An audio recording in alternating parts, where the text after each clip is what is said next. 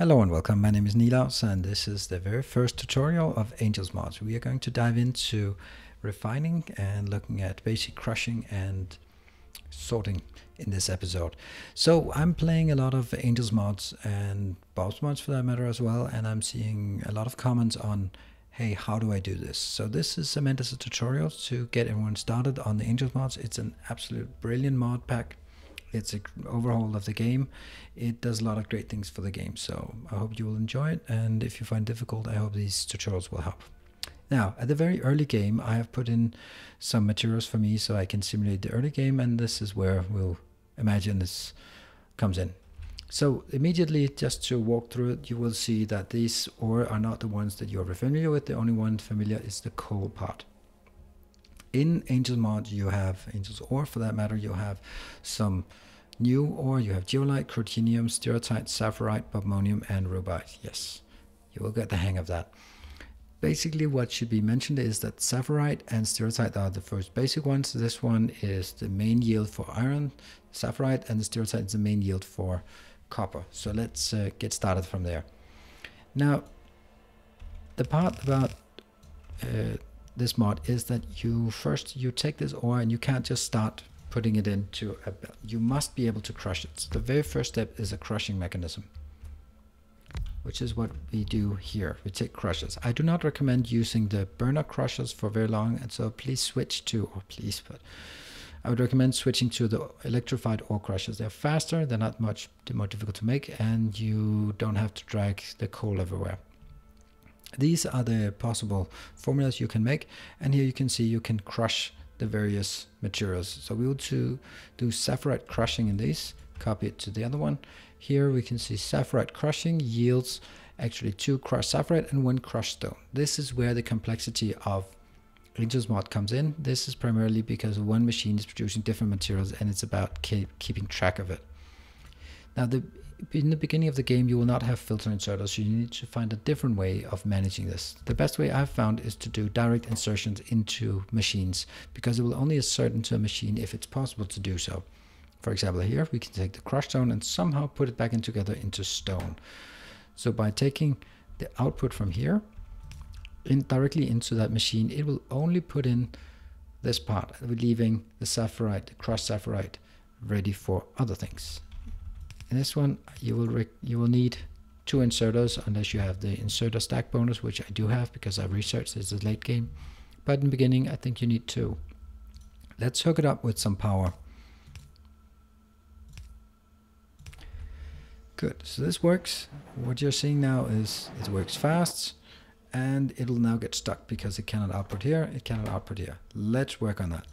I will output the stone on this line down here and put an long belt, so that at least that's sorted. What can be done now with the crushed stone is that this crushed stone, no, not the crushed stone, the crushed sapphirite can actually be inserted directly into machines. And this is where we will then need to bring in the coal. So let's bring in some coal. We have that up here. Let's bring it in there, and I'm gonna need it shortly in a different way. So at this location, what we'll definitely do is this, and then we have output as well. Let's start by getting some coal in and getting this iron out and hooking up with some power lines. I'm not saying this is the optimal way of doing it, but it is, in my opinion, a pretty good way. Well, actually, I probably need this as well.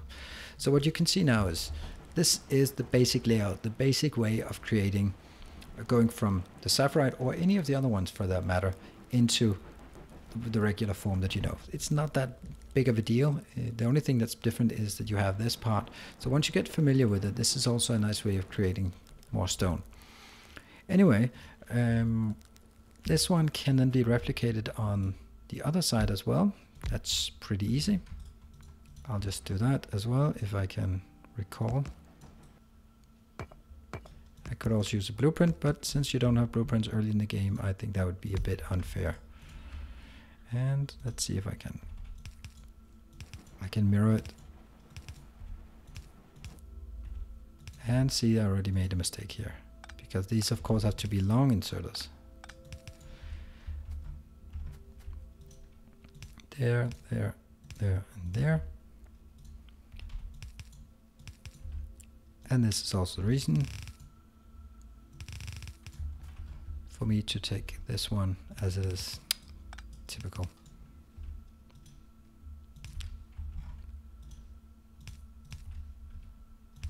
Just do a very basic setup here. Great. And get some power poles up and running. Now this is the basic setup for smelting in the early game. In order to generate the iron, you take sapphirite. You want to do exactly the same for copper, then do stereotype.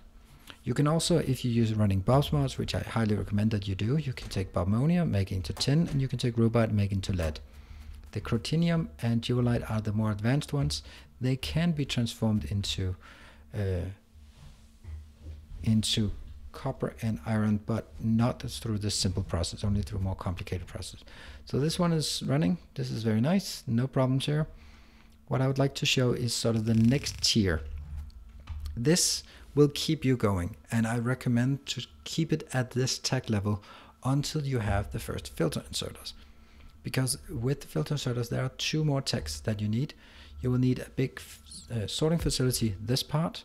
I would also highly recommend that you get the warehouses, either Angel's warehouses. Let's just have a look. Warehouse here. 50 science packs once, not a big deal. Very easy to get. This is the bigger issue. I mean, 50 steel plate, that might be a bit much in the early game. But in any case, you can get that. And I recommend doing that. Sorry about the noise from the aliens. They are ripping me apart at the perimeter. So the next level is actually, again, you start with crushing. Always start with crushing. However, in this case, I would recommend actually putting it into a big blob here. Let's make it like this. And see. And let's link it over here. So again, we'll take 2 in and 2 out.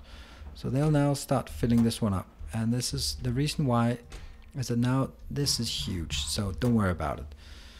This will fill up slowly. Then we can take the ore sorting facility. The sorting facility basically takes ore inbound and takes 3 components out. You will also be able to see that there are many. Each one can be sorted, and they can be sorted at various different tech levels. 22 things are being destroyed. That's not good. For example, the more advanced one will generate some more advanced materials as well. This belongs to Bob's mods and to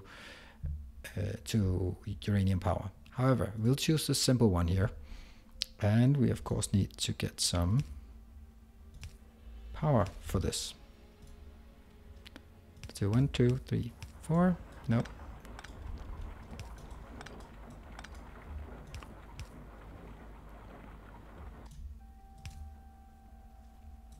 Okay, I know there was a good way of doing this. Let me just say 1, 2.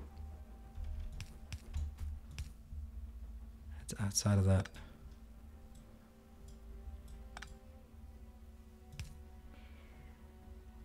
There.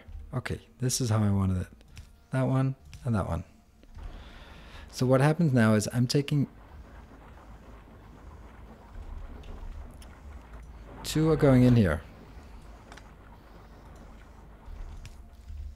These 2 are filling up the ore sorting facility.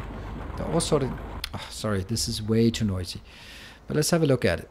We take 4 inbound crushed sapphirite, and the outbound is 1 slag, 2 iron, and 1 copper.